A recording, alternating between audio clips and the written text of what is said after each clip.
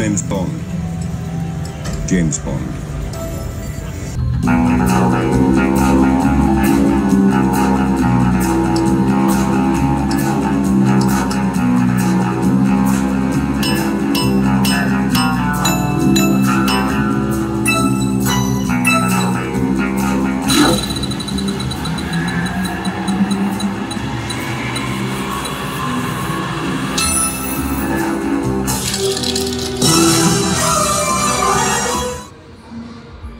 Watch this video till the end if you want to see some scenes from actual places that this movie took place.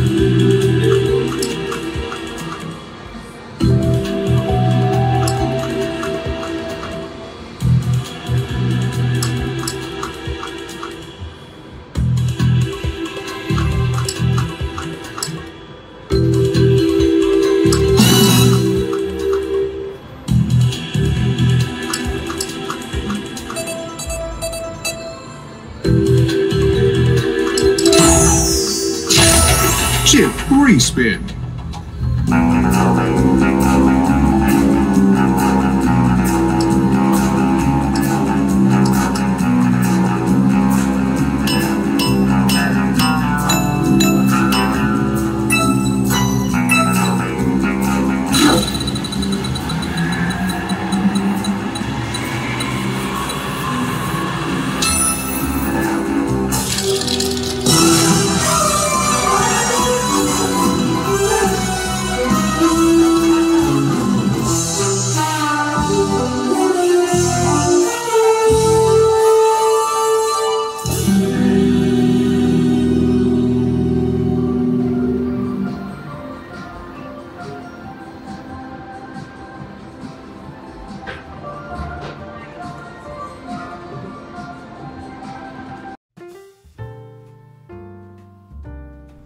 Now, I played this game from Scientific Games in the Cosmopolitan in Las Vegas.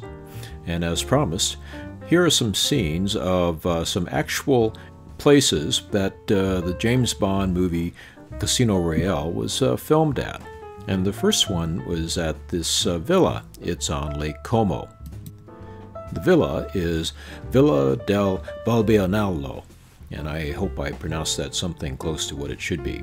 It's on Lake Como. It's near the town of Leno, and it's across the way from Bellagio, which you might recognize as a name that the casino in Las Vegas took its name from.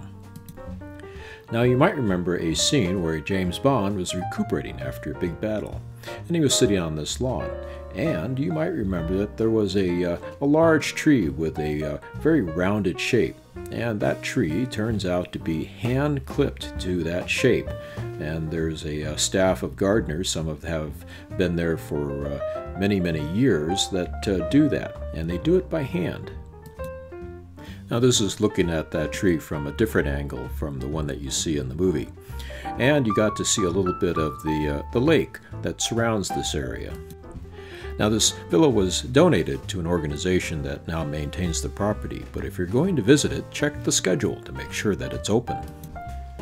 Now, the ending scenes of the Casino Royale movie were in Venice, Italy, and this is the casino in Venice, Italy. You can go in there, but you have to pay €10 if you want to go into the casino itself. Also, be properly dressed and be prepared to show your passport. You're going to need that to get in. And here's a little bit more of the main canal. But if you're going to visit Venice, I recommend highly that you go to the nearby island of Murano. And that's where they do a lot of the glass blowing and other kinds of glass art.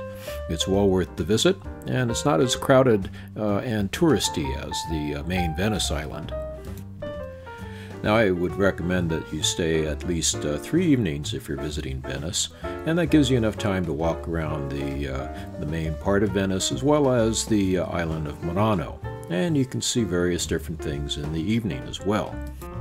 For example, you can listen to a concert of Vivaldi's Four Seasons, or perhaps you can take in an opera.